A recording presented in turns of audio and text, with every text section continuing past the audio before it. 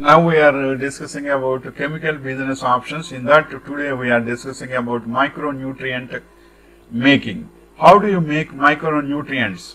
The best long-term way to keep your garden soil rich with the micronutrients it needs is by adding organic compost. The living things that go into compost, grass clippings, leaves, plants trimmings, table scraps, already contain various amounts of micronutrients.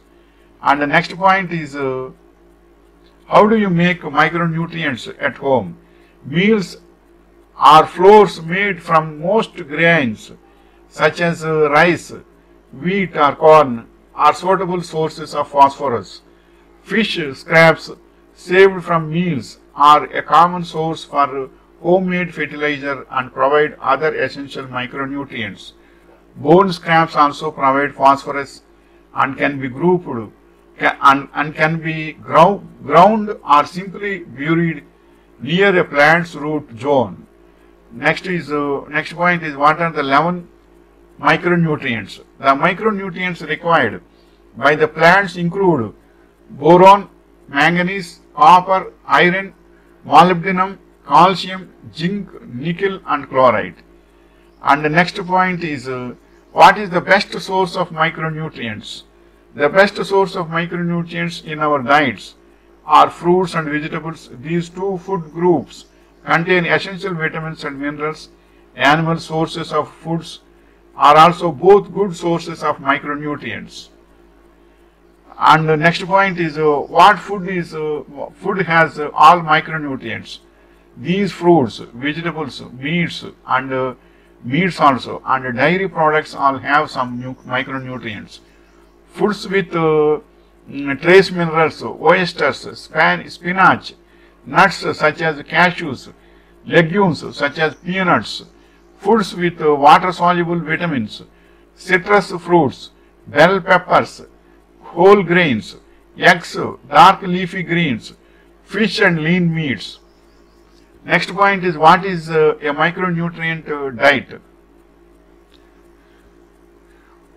Most micronutrient needs can be met by following a healthy eating pattern that emphasizes consumption of nutrient-dense food and beverages, including a variety of vegetables, whole fruit and 7% fruit juice, legumes, whole grains, dairy, nuts, seeds, oils, as well as lean meat, poultry and are of seafood. And next point is what vegetables is micronutrient? Sweet potato is a carbohydrate rich vegetable but has lots of micronutrients too.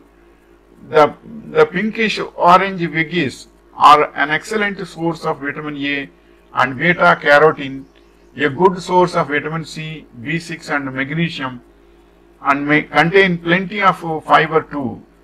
And next point is salt a micronutrient? Sodium is an essential micronutrient used by the body for a range of physiological mechanisms. It ensures that fluids are in a normal balance in our body and plays a role in nerve and muscle function. Are sodium and salt the same thing?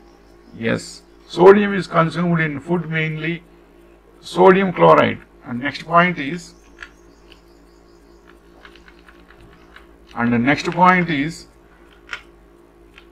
sodium and salt the same thing or not?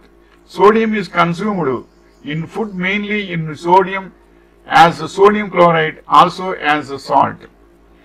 Next point is sugar a micronutrient? Micronutrients.